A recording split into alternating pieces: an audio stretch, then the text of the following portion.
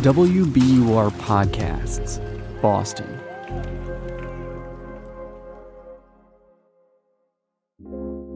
I'm Daryl C. Murphy, and you're listening to The Common. The Hildreth Institute is a research and policy center based in Boston that focuses on equity in higher education. And they recently released a report that details how state-funded financial aid has failed to keep up with the cost of attending public colleges and universities in Massachusetts. The report finds that 8 out of 10 students attending a 4-year public university have $12,000 in unmet financial needs each year. For 9 out of 10 students attending community colleges, that number is nearly $9,000 each year. There's a lot to talk about in this report, so we reached out to the managing director of the Hildreth Institute, Dr. Bahar Imboden, and she's here with us now. Bahar, how you doing? Thank you, Daryl. Thank you for having me. Everything is going great. So, Bahar, thank you so much for being with us. Let's get into it. Tell us more about this report. So this report is a follow-up to a study we published last year where we looked at the state of our public higher education institutions at a higher level. Mm-hmm. In this report, we are really diving into the financial aid that students received. And what we found is that it is not at all competing with other states. While many other states have boosted financial aid by an average of 15% over the past 2 decades, Massachusetts students have faced a 47% cut. So this is troubling. And tell me, how does Massachusetts compare to other states? So even though we stand among the wealthiest state in the country, we rank 37th in terms of the financial aid we provide to our students. 37th? Exactly. Wow. So kind of lay out what that means for us. Like, how did we get to a place where we are so low on that list? Like 37 out of 50, that's pretty bad. Well, I think it first starts with the fact that the public higher education institutions themselves have seen a chronic disinvestment from the state in the last 20 years, which means that they've increasingly relied on student-driven revenue by increasing their tuitions and fees. So we also see that community college has increased tuition by 52% after adjusting inflation since 2000. Similarly speaking, state 4-year public institutions saw their tuition and fees increase by almost 60%, and that represents a $7,500 price increase, which is a very important hike. So the report also mentions the complexities of accessing financial aid. Can you describe for us, what does the system for publicly funded financial aid look like? And how do prospective or current students go about accessing those resources? So what we've found out is that by not establishing a regularly funded and systematic state financial aid program, the state has worked to distribute the limited funding they get for financial aid in a highly targeted way, which has created a confusing and layered approach of more than 40 small grants, scholarships, tuition waivers. And what that means on the student sides, they have to navigate a website that lists all these programs that have very different deadlines, very different application procedures. Some of them are centralized, meaning once they apply to FAFSA, they automatically are eligible. Others, they have to actually connect with the financial aid officer of the institutions. So it's impossible for them to completely piece together how much they are going to be asked to pay out of pocket, how much they are going to be receiving in terms of need-based aid. And of course, an important one is how much they are going to have to borrow at the end to make up the financial gap. So, Bahar, I'm very curious to know, what are you hearing from students or, people on the ground working with students about all of this? So our sister organization, La Vida in Lynn, works directly with students that are often first-generation students from immigrant background. What we hear from them is that there is a lot of anxiety and fear approaching, the end of your high school and trying to navigate the financial aid system at the state level, but at the federal level as well. And many of these students are lost. So some of them want to completely opt out of, even going to higher education because they are worried of taking on too much debt. And others are needing quite a bit of support, understanding which grant they are eligible for, what they need to put in place so that they can apply on time and receive this grant. What we hear is students are confused.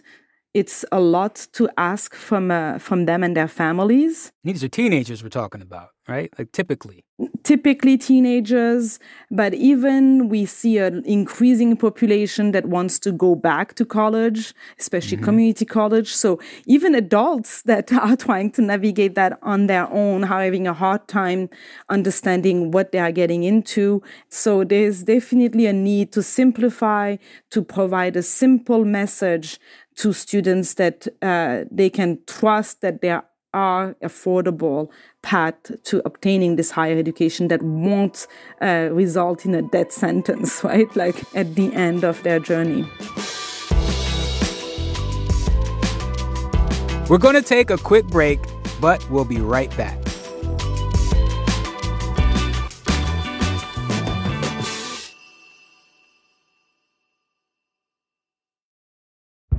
Did you kill Marlene Johnson? I think you're one of the first people to have actually asked. From WBUR and ZSP Media, this is Beyond All Repair, a new podcast about an unsolved murder that will leave you questioning everything. Somebody should be in jail for murdering my sister. A woman who's never been believed. As long as they think I have done this, then they're not looking for who actually did this. And that's what makes it a cold case. No, it's a botched case. And a search for the truth, once and for all. Wow, it just gets more interesting. Beyond All Repair. Listen and follow wherever you get your podcasts. Be careful. You're digging in a place that's been very peaceful for a while. Do it anyway. Dig.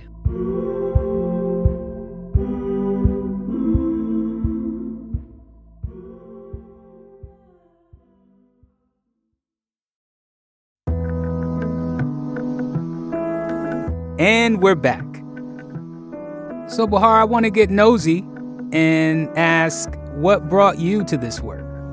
So prior to Hildreth Institute, I joined the non-for-profit world to just really support evaluation and research of non-for-profits. And I ended up working for a nonprofit called Imboden that was advising very underserved families, first-generation students, immigrant families to navigate this financial aid system.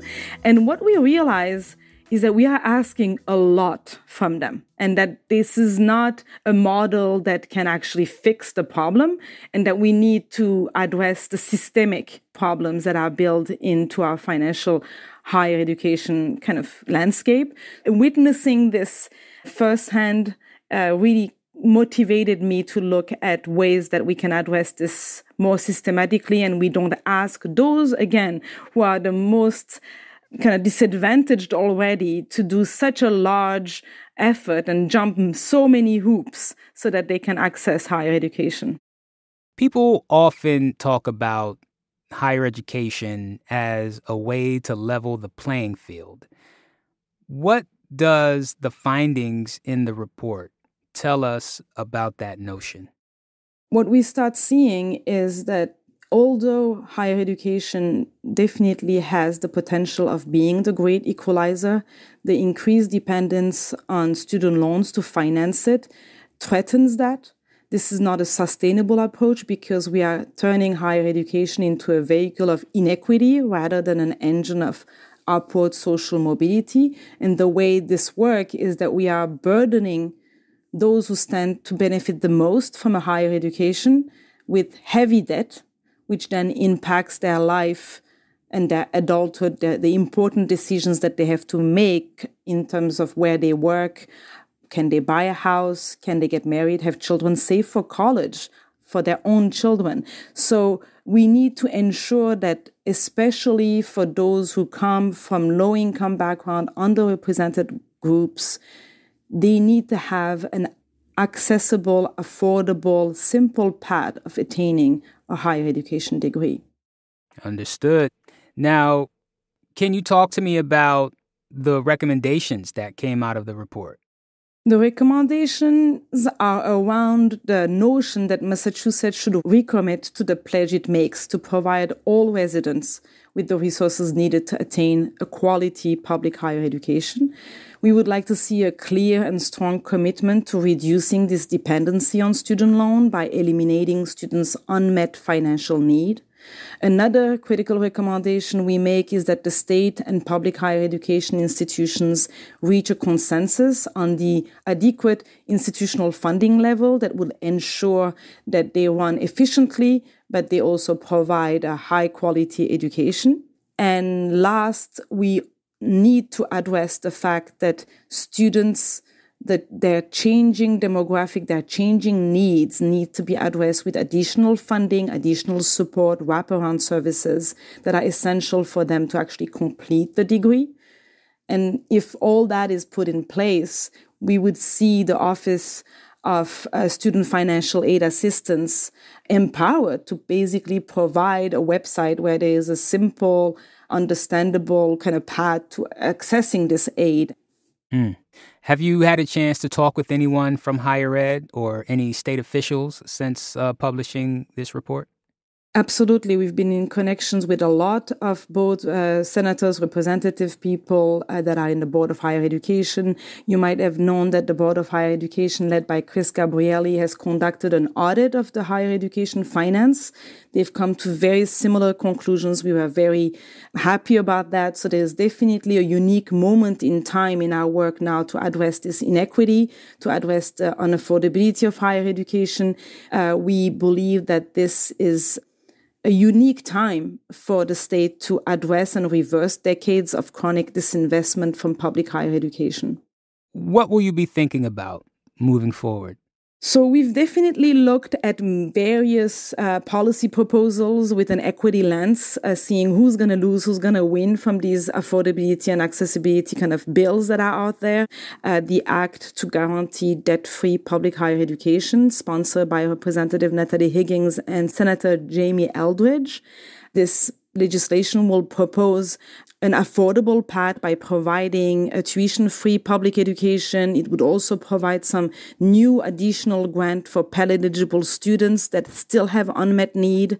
So critical new funding that is currently available for the state could be used this way so that low to moderate income, often underrepresented students can go to college, cover their tuition and fees, and more importantly, the costs beyond tuition and fees that often have them to borrow excessively. Well, Bahar, thank you so much for taking the time to talk with us. You know, as somebody who is carrying a lot of student debt, I really appreciate this conversation. So thank you. Thank you very much for having me. That's Managing Director of the Hildreth Institute, Dr. Bahar Akman Imboden.